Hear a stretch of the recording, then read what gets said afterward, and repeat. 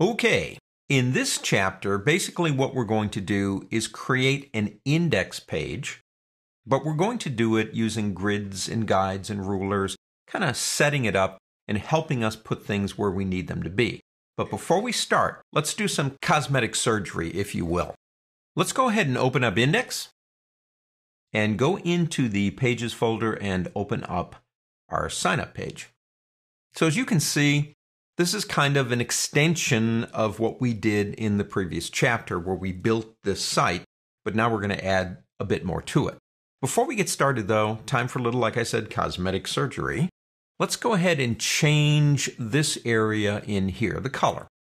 Now, black against white is good when you're reading on paper, but actually, according to studies, it will cause eye strain if you're doing it on a monitor because a monitor is an additive device, kind of projects out at you. So I'm going to lower that color in the background just a little bit, knock it down. Now we do have a gray out here, so maybe it's not a bad idea to use some gray. Let's go into container.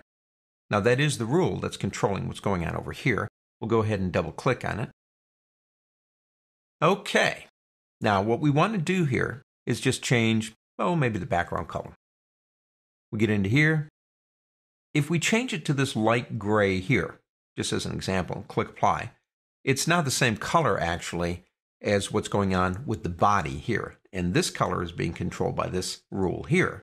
I don't want it the same color, maybe a little bit lighter or darker. So once you've chosen the color, what we can do is come back and we can go into this button right here. I'll go ahead and move that up a little bit for you. There's the color we've chosen. This slider will allow us to go a little bit lighter or darker. Now this probably looks a little bit different in Windows, but you get the same effect. I want to lighten it up. I'm going to click here and I'm going to bring that up, and you can see over here it's lightening it. And maybe go ahead and click OK. Click apply. See, it made it just a little bit lighter. It's up to you what color you use. But remember, color is an important thing. I mean, colors generate moods. Gray is more of a serious color. Maybe we should have chosen something else, but we'll leave it at that. Click OK. You see, this is what I love about these rules, CSS.